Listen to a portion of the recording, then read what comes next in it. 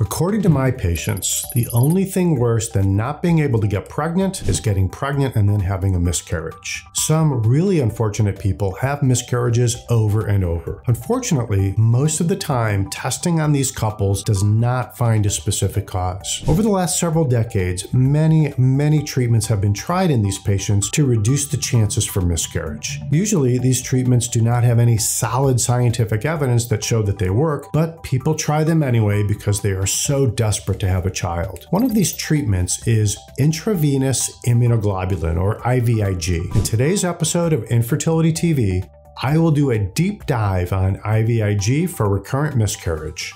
Stay tuned.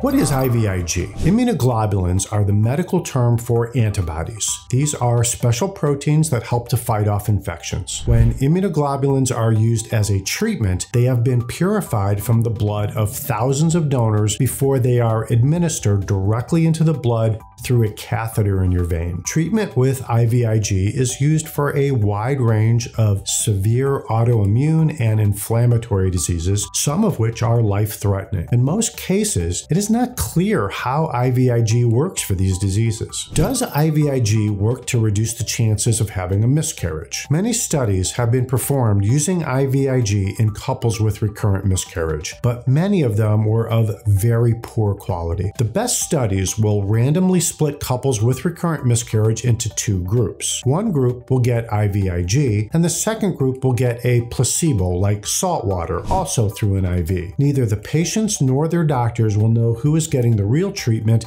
and who is getting the phony treatment. This type of study is called a placebo-controlled, double-blind, randomized controlled trial. I know, that's a mouthful, right? It's difficult to say, but this kind of study gives us the best quality evidence for whether a treatment works. In this case, if the miscarriage rate is lower for the IVIG group compared to the placebo group, then you have some really good evidence that IVIG is a legit treatment for miscarriage. These studies are difficult to do and often don't enroll very many patients. In those situations, multiple smaller studies can be analyzed together to get larger numbers. This is known as a meta-analysis. In 2014, this meta-analysis of IVIG studies was performed. It included 8 high-quality randomized controlled trials with over 300 women. The results found that IVIG was ineffective. In 2024, another meta-analysis was performed. This time, it included a total of 12 studies with 751 participants. Again, there was no benefit to the use of IVIG for recurrent miscarriage. Our Infertility TV bottom line is this: at the current time,